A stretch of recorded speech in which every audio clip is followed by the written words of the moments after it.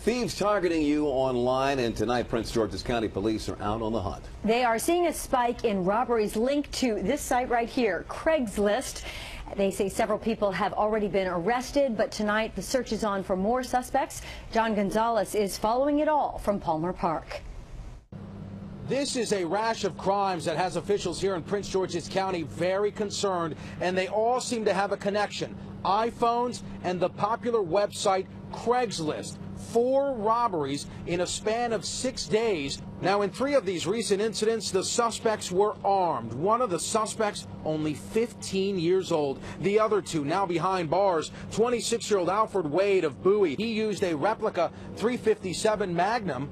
And 17-year-old Kenneth Calvin of Mitchellville, he was armed with a real gun, a .38 revolver. Now, these were separate incidents. All 4 victims were adult men. 3 of them had posted classifieds selling iPhones on Craigslist. Each of them went to meet the person alone. The 4th victim was a buyer looking for a phone on the site OfferUp. They happen without ever having a verbal conversation. It's either done through text or it's done by email. You can find out a lot of information about a person by talking to them on the phone. May give you some ideas of who you're dealing with.